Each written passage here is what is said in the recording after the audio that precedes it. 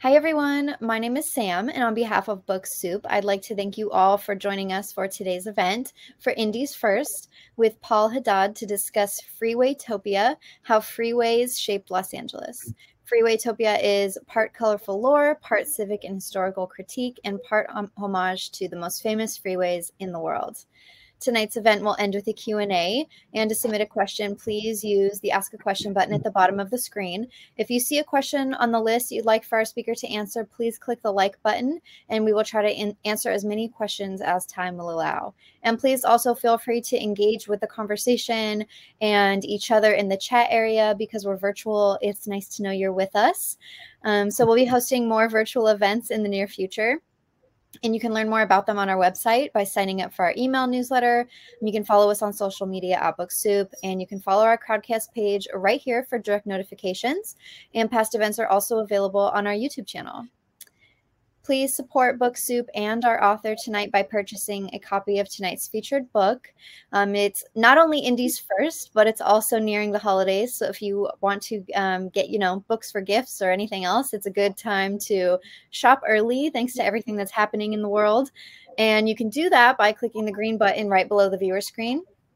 It'll redirect you to our website where you can complete the checkout process. And we are going to have signed copies. So as far as I know, this is the only place you can get signed copies of Freewaytopia. So take advantage while you can. And we're also selling digital audiobooks and ebooks through Libro FM and Kobo for those interested. And we're also open for in-store browsing. So if you came by today and you're here right now, thank you so much for supporting BookSoup. And if you want to come at another time, or if you're local to Los Angeles, we are open daily from 10 a.m. to 7 p.m. So we would love to see you and come say hi. And with that said, let me introduce our guest for this evening.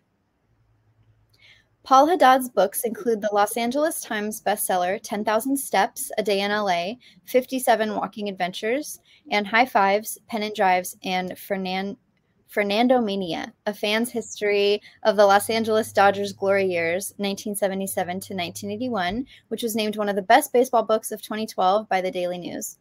As a Hollywood-born native, he has written about Los Angeles for the LA Times and hosted a column on Huffington Post about LA's forgotten history. He has authored 3 award-winning novels, including the LA Noir, Paradise Palms, Red Menace Mob. A graduate of University of Southern California School of Cinematic Arts, Haddad has been nominated for multiple Emmys as a documentary producer. And you can find more at paulhaddadbooks.com and on social media at LA_dorkout. And without further ado, I'm going to turn the camera over to Paul. And thank you so much for being with us. And I'm going to hang out too, because I'm going to be talking freeways today. So thank you for joining us. Thank you, Sam, for having me. It's a pleasure. Yeah, so this book was born out of the fact that the impetus for me was the fact that there were no books about Los Angeles freeways ever published, in the sense that they went into the history and gave you some context about all the major freeways in Los Angeles. There have been, there's one book that came out in the early 80s that was kind of an appreciation of freeways, kind of a photo essay, which is a really good book. And then freeways have been talked about in some of the more academic books, like books from Mike Davis, City of Courts, authors who I idolize, frankly. But I found that this was kind of filling this void that also dovetailed with my obsession with freeways that goes back to when I was a little kid. So it was kind of a labor of love for me to write it. And really, what I wanted to do with this book was to not just go into the history of the major freeways in the Los Angeles area, but unveil something about Los Angeles itself. Because by telling the story of LA's freeways, you're essentially telling the stories of Los Angeles through much of the 20th century, and both good and bad. And, that can involve the displacement of people who, by eminent domain, had to leave their neighborhoods, or just some of the architectural wonders of the 4-level interchange, and these kind of accolades that freeways got in putting LA on the map, bringing it into the space age, and also these freeways that were emblazoned across postcards that went around the world, that I remember being able to see at LAX or Farmers Market. So that said, that's kind of the setup for what prompted the book. There's if you pull up there's a map that covers in the very first part of the book what the freeways are that I talk about in Freewaytopia. Many of them we know, if you're a native here, you know them from their names: the Ventura Freeway, the San Diego Freeway, the Hollywood Freeway. But then there's some that we just call by their numbers, and some of them we just call by both. I wanted to focus on freeways that went through the city of Los Angeles. So that means you won't really be reading about the San Bernardino Freeway, which lies mostly east of downtown, or the 710, which certainly factors into Los Angeles County, but not in the city of Los Angeles. And, that also means, because I'm focusing mostly on those freeways that lie in Los Angeles, the Little Marina Freeway, which spans all of 2.5 miles, gets its own chapter, and along with the San Diego Freeway, which is 150 miles, about 70 of which go through LA, or 60, maybe less. So that was kind of how I broke down the chapters. And then, by really starting with the oldest freeway, the Arroyo Seco, which you can see there in that one picture leading into the Harbor Freeway. I started, of course, with that because that's the first freeway in Los Angeles and in really the Western United States. And then it ends with the Century Freeway, which comes later. That's the last chapter, and it was the last freeway built.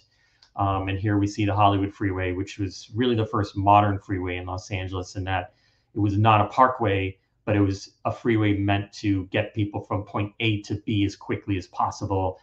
Whereas the Arroyo Seco Parkway, which opened a couple of years before the Hollywood Freeway, was really more of a parkway that wanted to not just get people from downtown to Pasadena in an efficient manner, but also in a way that was pleasing to the eyes, that had the city beautiful movement behind it, and a lot of Beaux Arts bridges, and increased your physical and mental welfare while driving it. It was considered like a jaunt through the countryside. We don't really say that about the Hollywood Freeway. So that's kind of the setup, these 12 different freeways, each getting their own chapter.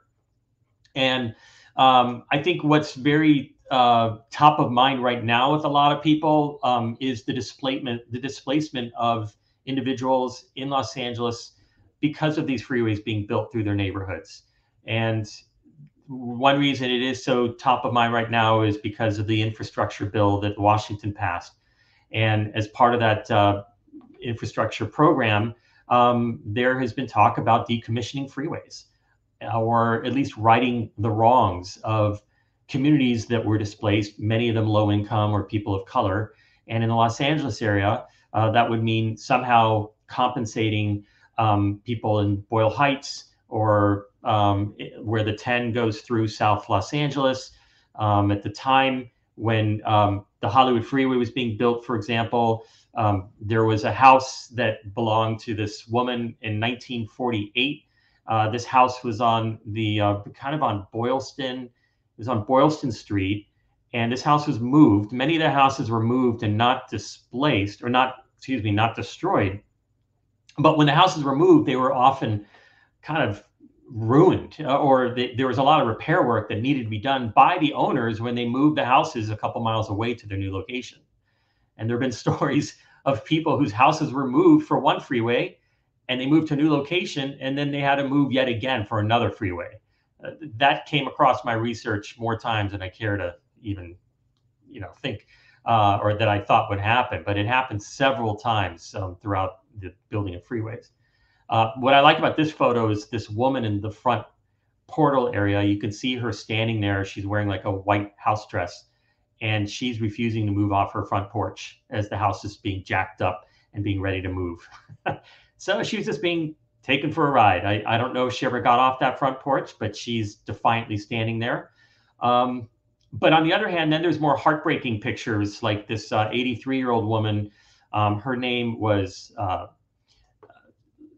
trying to get the name of her. I think it was Margaret Vose, Voze, 83 years old, living on a stretch of Olive that is gone now. It's North Olive. Only South Olive exists now through downtown Los Angeles. So this would have been near the Civic Center, and she was a widow she just had her dog and was very settled in there, and really was trying to ward off the highway barons by holding up this cross to them and praying. So the book does include about 175 photos. Many of them are very rare photos, and they include maps from Caltrans, who cooperated with me on the writing of this book. Many of them are from the Los Angeles Library Collection, UCLA. This one was from the Old Herald Examiner newspaper in Los Angeles. What you also, what the book also includes are photos of meetings where Caltrans, now called Caltrans, back then it was the Highway Commission or the Division of Highways, they would conduct meetings at different communities. So one such meeting was in 1947. It was for the building of the Harbor Freeway. And these were people who were trying to make sure the Harbor Freeway didn't go through their section in South Los Angeles. And Kenneth Hahn was then council person for that district, eventually became a member of the county board of supervisors. Unfortunately, they lost that battle, as many people did, because in the 50s and 60s, you generally did not ever beat the Highway Commission or the freeway lobby, as it were. We have another photo here of people in the valley, in the Northwest Valley, who are demonstrating against the Whitnall Freeway, which would have gone along Roscoe Boulevard. If you go to the next photo. And that was a freeway that has a long and strange history. It is a freeway that would have gone through, actually starting up Highland and going under the Hollywood sign and coming out where Forest Lawn Cemetery is now, and then running northwest through the library, through the valley, and running westward along Roscoe Boulevard, and then dipping south through Topanga Canyon to Malibu. So it would have done like a giant U through the LA basin. I mean, a pretty crazy proposed freeway plan. We'll get to that later, some of the freeways that were never built, including the Whitnall Freeway. But these were homeowners in the Northwest Valley in the mid-60s who were protesting against the possibility of the Whitnall Freeway going through the Mid-Valley area. They won in this case. And as a result, the Simi Valley Freeway got built. And then south of that, the Ventura Freeway. Those are the two west-east freeways going through the valley. But they were able to nix the Whitnall Freeway going through the Mid-Valley, straddling Roscoe Boulevard. And I would point out here, this is an example of a largely white population successfully pushing off the freeway lobby from building a freeway through their backyard. Not so much the case in Boyle Heights, Bunker Hill, Sugar Hill, which was the Black community near South Los Angeles where the 10 went through. You know, you find time and time again, freeways were built in these dense neighborhoods, largely low income, people who didn't have much sway with City Hall. And yet the Beverly Hills Freeway, the Whitnall Freeway, the Reseda Freeway, many of these did not get built because they had constituents who could successfully fight off freeways getting built. So that's bringing it back home again to what the infrastructure bill in Washington is trying to address, which is trying to find a way to repair some of these communities that were driven apart by freeways to this day that, their identity was kind of just cleaved in half from freeways. Boyle Heights being a perfect example. And then speaking of the valley, this next map here really shows why there were freeways being built, spoking outward from downtown Los Angeles. You can see that kind of white zone in the middle there. That's where there are no suburbs. That's the old section, the old central section of Los Angeles.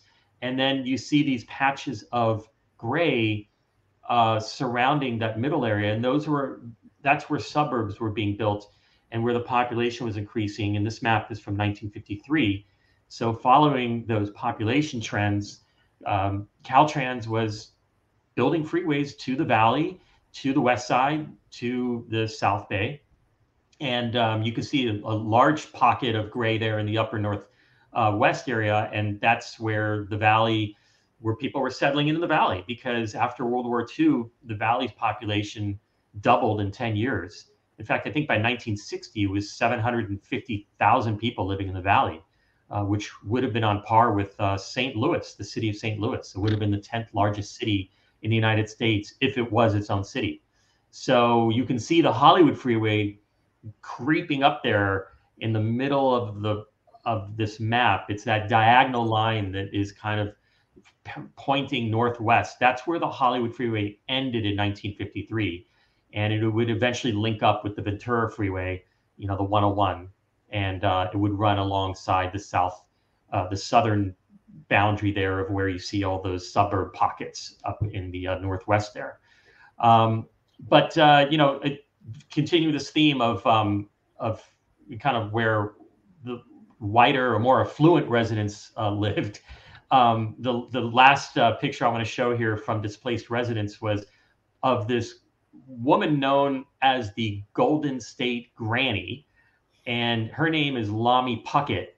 She was a homeowner in the Silver Lake area and lived near where the 5 freeway was going to go through her duplex, which the freeway builders said they would have to tear down. This was in 1958. And she wasn't going to have it. She was from Texas and knew her way around a gun, a rifle. She was married to a police officer who had recently died. And she claimed she could shoot the head off a rattlesnake from 30 paces. And she was known as the Golden State Granny. And her picture was plastered around the United States on newspapers because there was a kind of a reckoning happening of like, well, what are we doing about these displaced widows? And so it took this white grandma to really make this front page news around the nation. And she had a standoff with her rifle for 2 months on her front porch. She wouldn't move. Wow. And finally, she was duped off her porch. Her son as well, his name was Ross. He was standing sentry when she was going to sleep at night. So there was always someone there. And she was duped off by someone posing as a reporter, but it was a sheriff's deputy who handed her a writ that said they can take over her house. She went to court. She lost. She said she wanted to get $15,000 for a house. The state gave her $8,000. And the postscript to this story is she wasn't as innocent as we thought. She owned 18 rental units in the area, and she was basically just hanging out at one of her rental units. She didn't really even live there, one of her vacant units. Wow. So yeah, she had multiple rental units. She was very well off. And in fact, when the freeway tore down her duplex, her son Ross ended up working for the highway department. And guess what his job was? He was the head of the rights of way department, eviction department, the eviction division. That was kind of the ironic coda to her story, Lami Puckett. I was going to ask you why you think, like, what bigger, or like what the, obviously people don't want to be removed from their homes and displaced, but if they saw like the future of more cities and were resisting city life, but then when you tell her whole story, I'm like, oh, well, she was a landlord, so she wanted her money. She was a businesswoman. She wanted more money. She was trying to hold out for more money, and she saw the her story benefited her. There were about 100 different media members parked out in front of her house many days. And it became one of those daily stories that everyone was reporting on. And she thought that press would help her and maybe make the freeway builders build around her house, maybe, or just, I think she was holding out for more money. And the funny thing was, when she went to trial, the judge asked her, well, why do you think your house is worth $15,000, your duplex? And she said, well, it was beautifully built, and look, they tore it down, so I don't have it as proof anymore. So you just have to take my word for it. She wanted to offer it as an exhibit. Wow. Yeah. So you had these freeways. Once they did open, there was a lot of fanfare. And so what my book also gets into is all the grandeur and pageantry and pomp and circumstance behind the opening of freeways, which, let's face it, the 1950s, 60s was kind of the go-go era of progress. And, having big splashy openings was a way to signal to the world that LA was open for business, and freeways were the answer to traffic. I hate to spoil the ending, but they weren't, as we all know. But it started with the Arroyo Seco Parkway, and in the middle there was Sally Stanton, who was she was the Rose Parade Queen in 1940, 18 years old. She established a template of the freeway builders using beauty queens to help open freeways with oversized scissors and with politicos, the governor, the mayor, highway patrolmen, other, mucky mucks who could dress up the ribbon cuttings. And this was one of the first ribbon cuttings of a freeway. The funny thing is the next picture actually is a ribbon cutting that happened prior to the Arroyo Seco Parkway.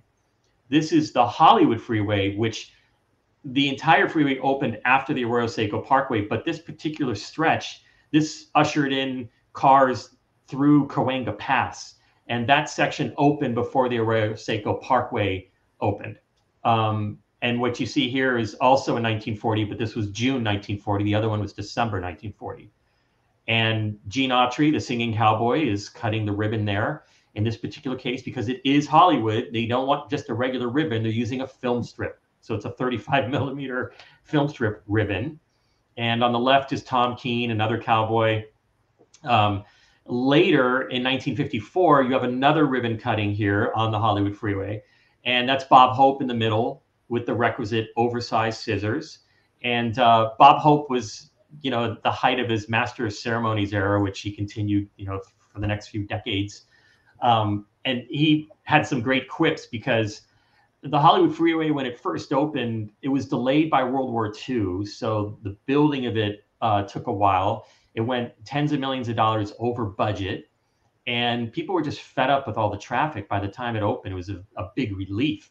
And by the way, this is 1954. So this connected downtown Los Angeles to the Valley. That was a big deal to go those 10 miles from downtown to Vineland. And so, of course, Bob Hope lived in Toluca Lake right off Vineland for years. And so he made some jokes about the fact that he's going to miss the detours going to his house because, as he said, Seattle was so pretty this time of year. The joke being that the detours took him so far north, he was in Seattle. And then another joke he made at the ceremony was the fact that the freeway was delayed by the war a long time. He said, in fact, the Confederates captured it twice. So, Bob Hope, another big celebrity. It was Hollywood. It was the Hollywood Freeway. They wanted to really do it up with these celebrities. You didn't have too many celebrities after the Hollywood Freeway opened. After that, it was all just about beauty queens and different ways of cutting ribbons, different types of ribbons. The next picture completely captures the era of the 1960s. He had these leggy models. They were given these honorifics like Miss Freeway Link, Miss Simi Valley Freeway, Miss East Los Angeles Interchange. They're like the clunkiest titles you could possibly give. And what you see there is Mayor Pat Brown cutting a ribbon for the Santa Monica Freeway. You can see the copyright there. Caltrans gave me this photo. It's from 1962. And this was the segment of the Santa Monica Freeway that was opened. And the next picture is another segment opening where the freeway extended to La Cienega from downtown. This one's just like, you could do like a college essay on this photo. There's so much going on here, from like the giant scissors, where the placement is, the woman on the right who's waist level with these fully grown men. There's just too much going on here that you could psychoanalyze. You've got this crazy leopard skin model on the right and Miss Auto Show there in the middle, and fully dressed, mostly white guys, although you do see future Mayor Tom Bradley there in the upper left, right behind Robert McClure. And if McClure sounds familiar, he was the guy whose name is behind the McClure Tunnel, which is the end of the Santa Monica Freeway, the western terminus where it leads into Pacific Coast Highway. And the guy with the glasses is Pat Brown, who never missed a photo op to fly down from Sacramento to open a freeway segment. So that's just how things were in the 1960s. And then, we've talked the next few photos. I talked earlier about the fact that when freeways opened, they were world famous. They were on postcards. This is the world famous 4-level interchange, which is where the Hollywood and Santa Ana and Harbor and Arroyo Seco Parkway all come together. So you have 4 different freeway names junctioning here. It was completed in 1954, right there in downtown. And when it first opened, it was portrayed on multiple postcards. Many of them are aerial shots.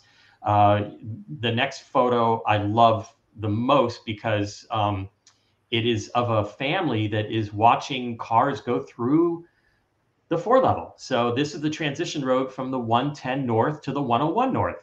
And they're just having basically like a little picnic. You get your very, 50s, Leave It to Beaver kind of married couple there with their moody daughter in her bobby socks. And, who doesn't want to just sit by the side of the freeway and watch, Studebakers or different cars go by? The only problem with this photo is they're photoshopped in there. Because if you look at the car and then you look at the size of the family, they're like these 18-foot giants. So I just think this is a funny photo.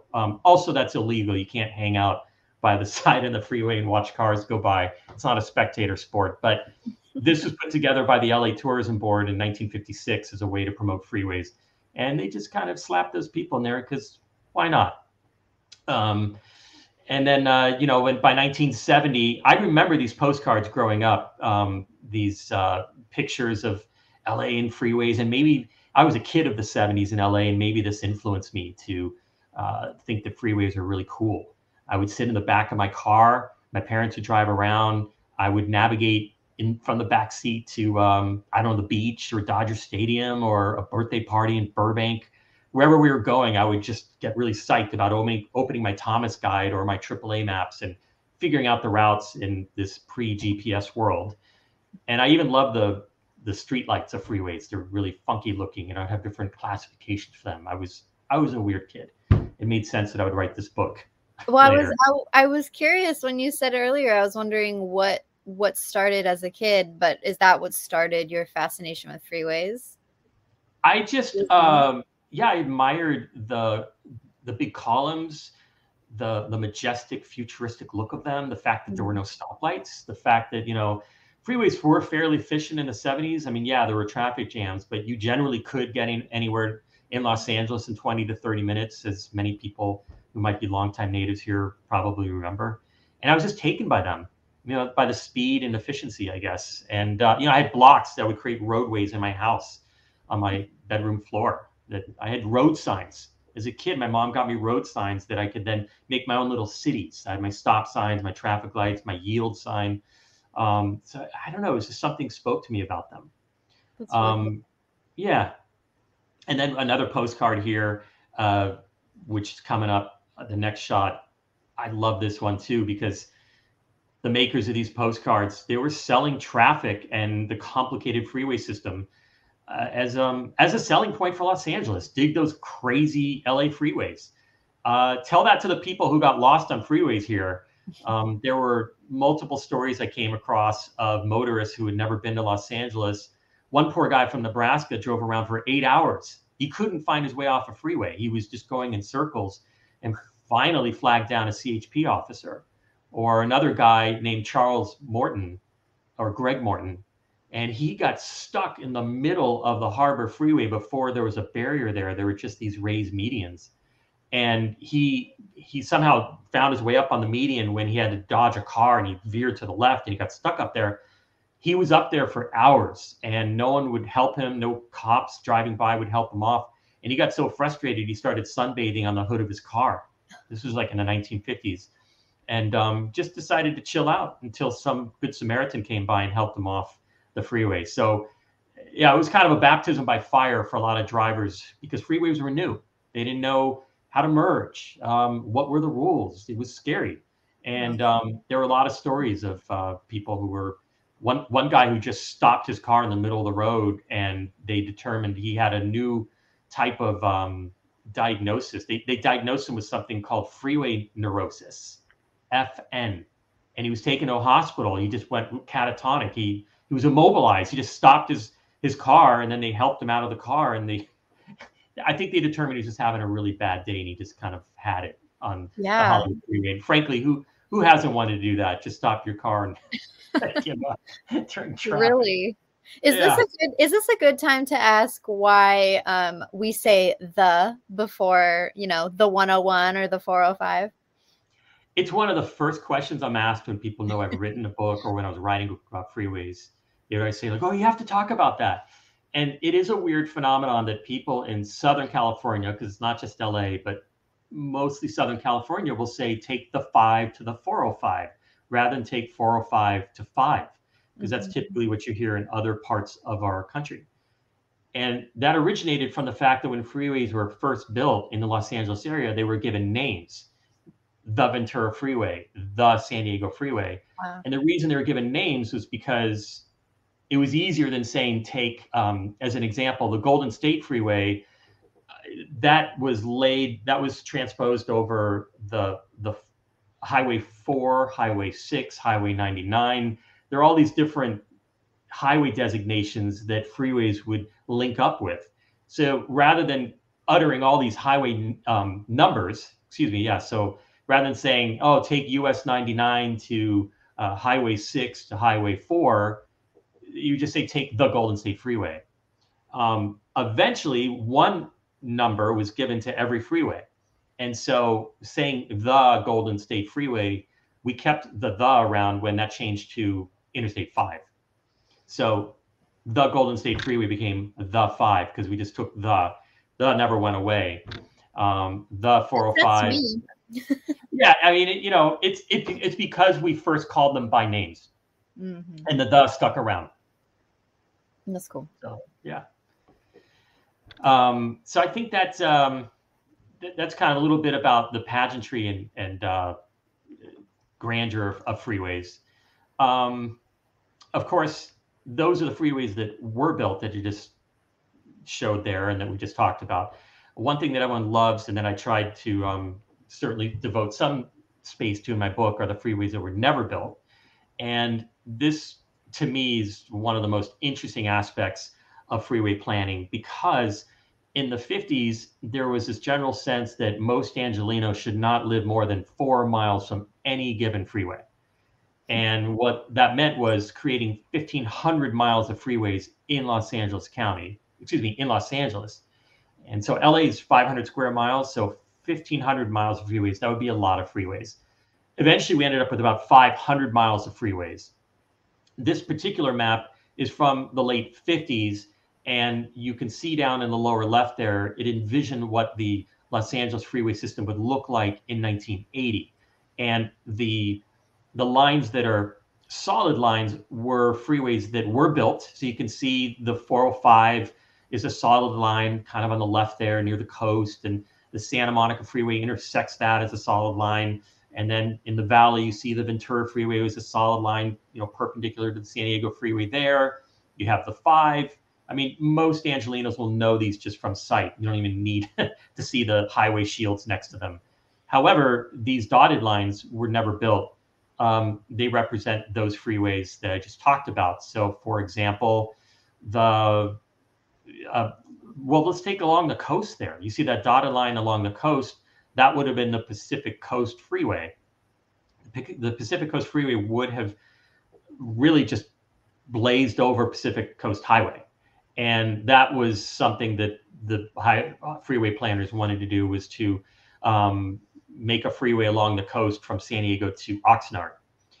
Same with Angeles Crest Highway. You don't see it on this map. You do see Angeles Crest Highway is that, little wiggly highway there in the upper right corner. That would have been an extension of the Glendale Freeway. Right. And then, of course, I talked about the Whitnall Highway earlier. That would have been the freeway, the Whitnall Freeway would have gone through the midsection of the valley. And you can see the dotted lines there that go through the midsection of the valley. There's actually 2 of them.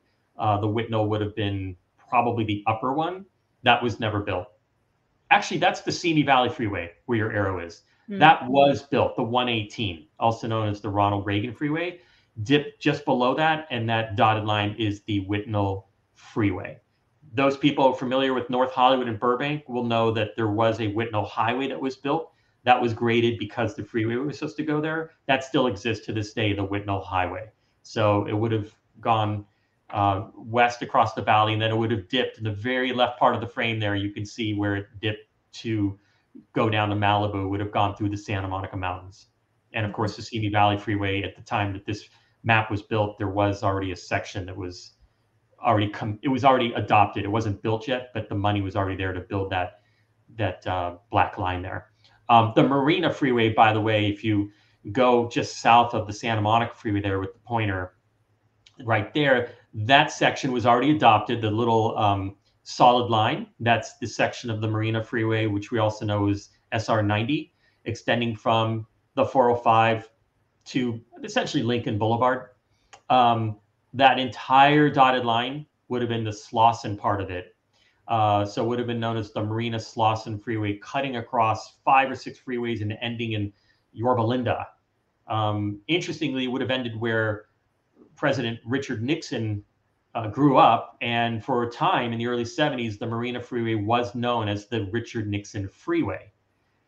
The state eventually stripped the freeway of his name when he was impeached, and it went back to the Marina Freeway.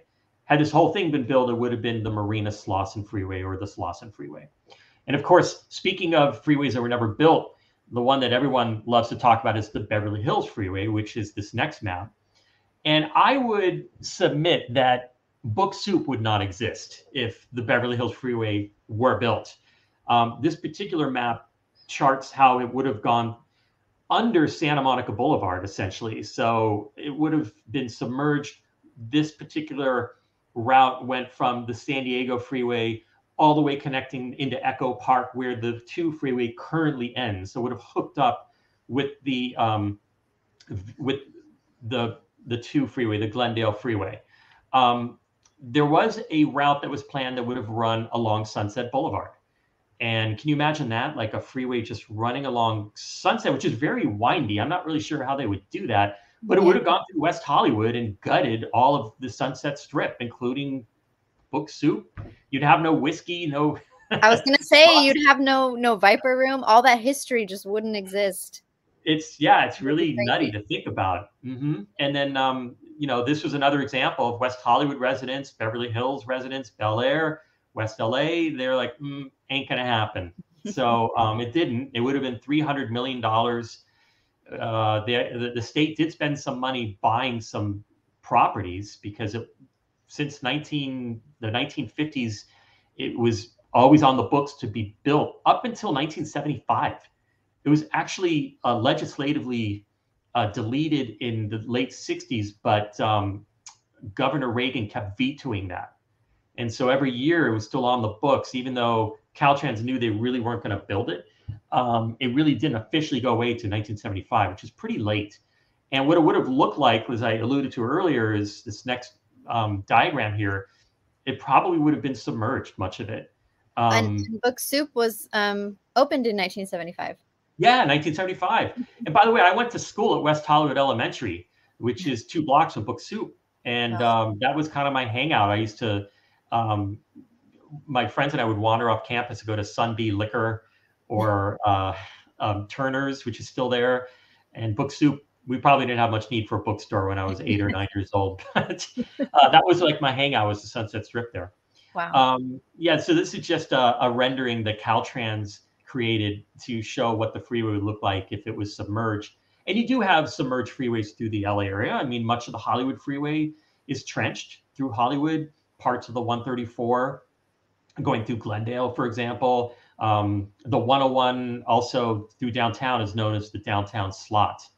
And trench freeways, they do allow for more of the community to remain intact. They're better than raised freeways in terms of like quality of life, but this certainly would have been incredibly disruptive. Now I mentioned the Whitnall Freeway earlier, so we can return to that in this next photo here. This is something I just photoshopped for fun when I was creating the book. This would be wild. Yeah, right. So this is a very crude Photoshop. I'm not very good at that, but this is essentially what I think a freeway under the Hollywood sign would look like, because the Whitnall would have gone up Highland, up Bronson, through the Hollywood sign, and then let out in the valley. So all of the disruption aside, it would destroy the mystique of trying to find the Hollywood sign when you're in LA. You know, it's always eluding everybody. That's true. Yeah. There'd be no reason to have GPS. You would just take this freeway and you're right there.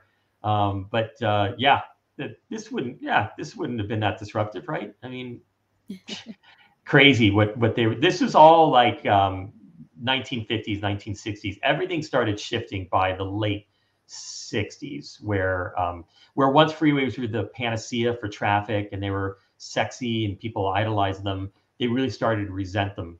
And by the 70s, there was a very acrimonious relationship between Angelenos and freeways, which we can also get to later. And speaking of those go-go years of freeways, this next rendering is the Pacific Coast Freeway, which I also mentioned earlier. This is the section that would have connected from Santa Monica to Malibu. And rather than running along the coast, there were serious plans to have the freeway go over Santa Monica Bay for 6 miles across the inlet, creating these man-made islands that would have been excavated out of the Santa Monica Mountains, and just creating a patchwork of islands and running the freeway over the islands to the kind of promontory or cape of Malibu where it jets out. And this would have been, I mean, it's outrageous that this was even considered, but it was eventually shot down by the residents of Santa Monica. And it would have killed the beachfront in Santa Monica. You would have had no waves, for example. You would have had breakers. It would have almost created like another Marina del Rey, because you can see from this rendering there would have been boat docks, and would have been parks and restaurants and things like that. So if you envision a Marina del Rey off the coast of Santa Monica, that's what this would have done. And this was just another example of, just trying to get people from point A to point B at any means possible in the quickest way possible. And that was what was the guiding force behind freeways in this era. And same with this last rendering here, which would have been a tunnel proposed from the 2 freeway connecting with the high desert Palmdale Lancaster area. This was taken from the Los Angeles Times in the late 50s. And you can see it would have been called the Angeles Crest Freeway, linking a long tunnel that would have been about 12 or 15 miles connecting with the current 14 freeway, the Antelope Valley Freeway. Oh, bonus of this one, it would have been a great evacuation route in the event of a nuclear war. That's how it was pitched. And this actually got approved by the Senate Transportation Committee, but it didn't make it to a full vote in the Senate, but it did get rubber stamped by the Transportation Committee. So this would have been a tunnel that also, by the way, would have had a bullet train through it. So they were thinking well ahead here of where we eventually came to be with the bullet train. So that's the tunnel that would have gone under the really the San Gabriel Mountains. So that's kind of like, there's just a couple other little things to talk about. Is there anything you wanted to discuss at this point in time? Well, we are almost at time for questions, but really quick, do you want to talk about some weird events? Yeah. So the really what my book also covers is just the fact that freeways have had, because they reflect Los Angeles, freeways almost have taken on the personality of Angelenos. And the San Diego Freeway, this was an example of the Big Cut. The Big Cut was when the freeway was built through the valley, what we call Sepulveda Pass. And families would go to look at the Big Cut. It was the largest excavation project among highways in California history. And everything about the San Diego Freeway is epic and big, from Carmageddon, when it was shut down briefly in the 2010s for traffic, to the fire that I'm sure everyone remembers, the fire that was a few years ago on both walls, both different the canyon walls of the there's a skirball fire is called, of the San Diego Freeway. So everything about the freeway is kind of epic. This other picture here is, so this was Millie. These were chickens that were along the 101 freeway where Vineland is. And these are known as Millie's chickens.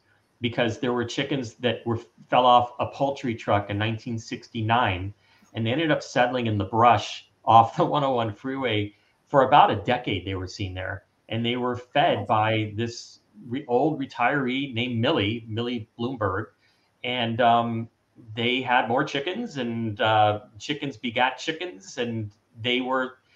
I remember as a kid seeing these chickens in not by the freeway, but chickens in that general area.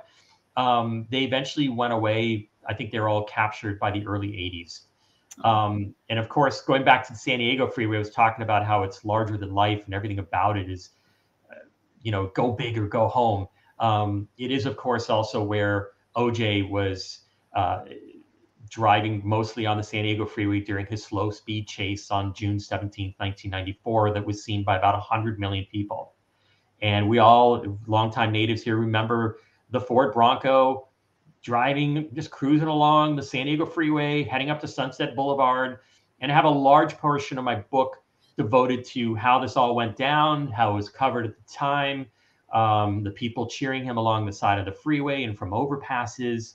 It really was a crazy time in Los Angeles, and it's hard to describe, just what that was like at the time. But that was probably the most focused, other than the Rodney King beating, which didn't happen on the Foothill Freeway, but it happened outside, just off it. Those are the two most iconic events related to freeways involving people of import, celebrities, what have you. Two iconic moments. Rodney King just leaving the 210 freeway in 1991 and getting beaten by LAPD.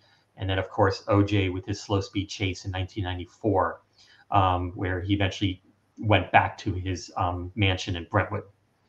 Some other weird things that happened, I'll just kind of leave with this photo. And I'm just showing this photo here because this has happened last week. There once were $7,000 worth of quarters that fell off the back of a Brinks truck. And that was on the Hollywood freeway, I think in the 70s. Well, just last week, thousands of bills fluttered off the back of a Brinks truck on the San Diego freeway, of course. And this was actually in the Carlsbad section. So it was like I-5. And people just stopped, truckers, people in their cars. And of course, they incriminated themselves by putting themselves in social media and sharing themselves, picking up thousands of dollars. But this was just nutty. It was like an event out of It's a Mad, Mad, Mad, Mad World. And this I just came across as I was kind of putting this presentation together. It was, it was trending on social media. And there's a lot of footage of these people just collecting these bills that fell off the back of a Brinks truck. To which I say, you're a Brinks truck. Like, if you can't secure the back of the truck, what good are you? I don't know. I think they learned from the 70s, but yeah. So the book has a lot of like sidebars and kind of fun little anecdotal things like this that just to make it more fun to read. And so that's kind of the lay of the land, as it were. And I'm happy to take any questions. And that's just a little piece. So you definitely want to get your copy of Freewaytopia, because there is much more in depth than this is just a little taste of the book. Right. We do have a question that will coincide with the last slides. So I'm going to go ahead and share them too, if, however you want to go through them. But we have a question from Akash that's, how do you see the freeways changing in the future? Yeah, that is a great question. It's one that we're all grappling with. I don't think with the bill that's being pushed in Washington and where there will be money to kind of like break down freeways, I don't know if that will happen in the Los Angeles area because we are so reliant on them. I think we can only discourage people from taking existing freeways as much as possible. I think you're going to see a lot of congestion pricing. You're going to see HOT lanes happening more and more. Express lanes, they're often called. And those are lanes where you pay to travel them. And, it's unfortunate because they're also known as like Lexus lanes. Those who can afford it will pay for them. But it does discourage people from driving freeways if the traffic is so bad, you can only pay for them. So what you'll see probably are, unfortunately, more toll freeways, more toll lanes. And what you'll also see, I think, are, so this is an example here of a cap park. If you go to the next picture too, Sam, This is a park. This particular stretch goes over La Cañada Boulevard in La Cañada, Flint Ridge. This park, right underneath it, is the freeway. And this is one of the only, I think it's the only capped park or lidded park over a freeway in the Los Angeles area. Now, there are others around the nation, but I could see a future like this where you could see there's a gazebo there. They have concerts. They have farmers markets here. There's a kids playground. And it only took $1 million to build this in 2003. And it's like multiple acres. So imagine in the next slide, if you did something like this for the trenched section of the 101 freeway going through Hollywood from Santa Monica Boulevard up to Hollywood Boulevard, and like a mile or so stretch there. And so this, when you're asking what's the future of freeways, I think part of that is how do we repair the communities, especially those dense lower income communities where people have a worse quality of life, because if you live near freeways, there's greater incidence of asthma, respiratory diseases, even cancer. So by building more green belts and more green space, it's a way to kind of bridge and stitch together some of these neighborhoods that were ripped apart by freeways. The last thing I'll say just on this topic is, I think you can make transit certainly more lower income. I mean, you can make it free or certainly lower the fares and make buses and subways and light rail more attractive by doing that. And there is a pilot program now. My kids take subways all the time because they're of school age and they can ride them for free. And I think that's been very successful if you just show your student card. Now imagine that across every age. Now, maybe that's where we can use some of this infrastructure money toward bulking up our transit options, so to make it more attractive for people. Yeah. Yeah. And let's see, more questions. Would you classify the development of freeways as a success for LA, or could it have been done better? And if so, how? Boy, that's a loaded question because it's successful.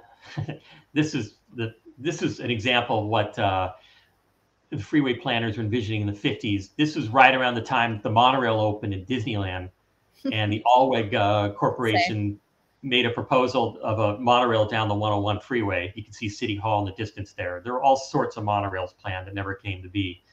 But I think, they were successful in that they helped serve those communities outside of LA, Encino, Pacoima, the South Bay, Santa Monica, points east. The freeways opened up the suburbs, especially after World War II, when there was an influx of people coming here anyway. They were also successful in that they saved lives. Many freeways they originated in these trouble spots, often called blood alleys. As an example, where the 5 and 14 meet, as you're going to Six Flags Magic Mountain or, Palmdale, Lancaster, there's that giant interchange there, which fell a couple times from earthquakes in 1971 and 1994. But it used to be just Sepulveda Boulevard there, linking with Sierra Highway. When there was a point in the 60s where 47 people died just in that one intersection before the freeway went through there in the 60s. There were other sections. Sepulveda Pass was extremely dangerous because Sepulveda Boulevard there was a windy road and people drove it too fast and had hairpin curves.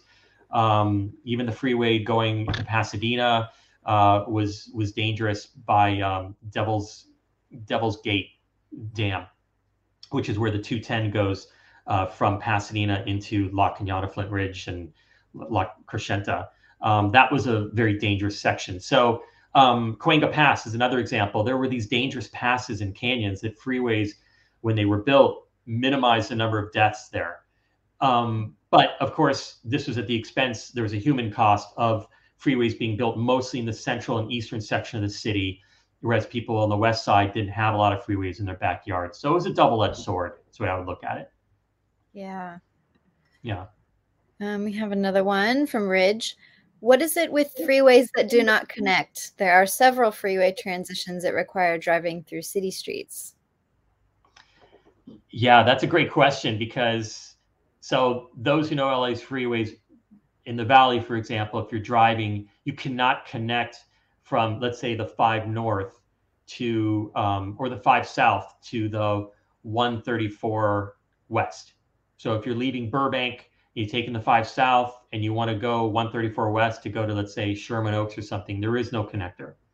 Or if you're on the Hollywood Freeway and let's say the 170 and you're going south and you want to connect with the 134, with the 101. So if you're taking the 170 south going toward Hollywood and you want to get on the 101 west to go toward Encino, there is no connector there. A couple of these interchanges were built in the 60s and they didn't connect every direction. And in the case of those particular interchanges, I think what I came across was the highway planners thought that, well, mostly they were worried about, their biggest concern was getting people back to the suburbs and having connections going north. And some of the suburbs going south didn't connect all the way to freeways going east or west, because it was really about having enough traffic being served leaving Los Angeles and going to points north, west, east, etc. So you mostly, if there were these truncated or non-existent off-ramps or transition roads to other freeways, they were often going southward. I don't know if that's a great answer, but that, in the case of the 5 and 134 connector that I mentioned, they were going to finish that. They just ran out of money.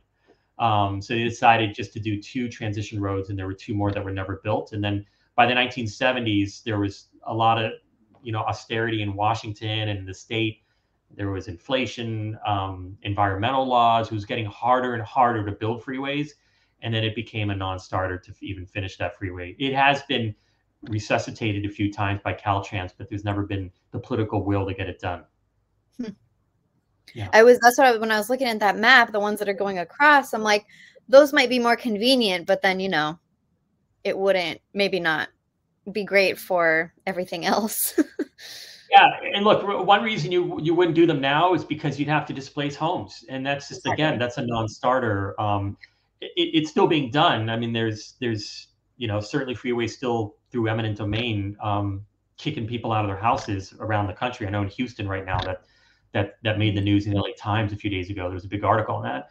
But in the LA area, it's very rare to see that. You'd have to, it's not politically expedient for anyone to start that conversation, start raising homes again. So I think we're just kind of stuck with what we have. Yeah. Yeah. I mean, LA is so compact and it's spread out compared to other cities, but there's so many people that it doesn't feel like and there's already so many buildings, even smaller buildings. It's just so jam-packed with so much that I don't see how you could change very much at this point. No, you can't. And even widening freeways is frowned upon now, because look what happened when we widened the 405 freeway in the 2010s. And I made that commute every day. It got worse. Traffic got worse when they added lanes. Really? That goes to the theory of latent demand. There will be drivers who will find a reason to drive now because they think there's another lane added to the freeway. And so it doesn't, in the short term, there's a depreciable difference where traffic starts flowing better, but then quickly it becomes the same or worse. And that's been proven time and again. So, yeah. So I have one last question. There is a lot of talk about people leaving California. And is that in any way reflected in any increase or decrease in freeway traffic? I don't think it's reflected in any way of freeway traffic, because I think we're already up to the pre-pandemic levels on many of our freeways. And I think that's largely because the city of Los Angeles does keep growing. I don't think it's gone down. I know in California, there was a bit of an exodus of people going to other states, but it's not enough to make a dent on freeway traffic. I think if you were to add up all the vehicles that you're taking off the road from people leaving the state, it might come out to 0.000001% or something like that. Yeah. So you wouldn't notice a difference. I had a feeling of that. People always moving to LA. I know people always going to LA. It's always, and I'm always thinking, no, we don't need more people in LA. But that's it. I mean, wasn't it fun driving the freeways during the beginning days of the pandemic? It felt like, for me, it was a return to the way they probably were in the 1950s and how I remember freeways during the 1984 Olympics. How long did that last in the pandemic? I felt like traffic didn't it stayed almost the same, I felt like. Oh, early on, they were empty. And Yeah. remember, it was a problem because there were a lot of people speeding and going over 100 miles an hour, racers along freeways. It got kind of scary to Mhm. try these empty freeways after a while because you never knew who was creeping up behind you, like just Yeah. flying you.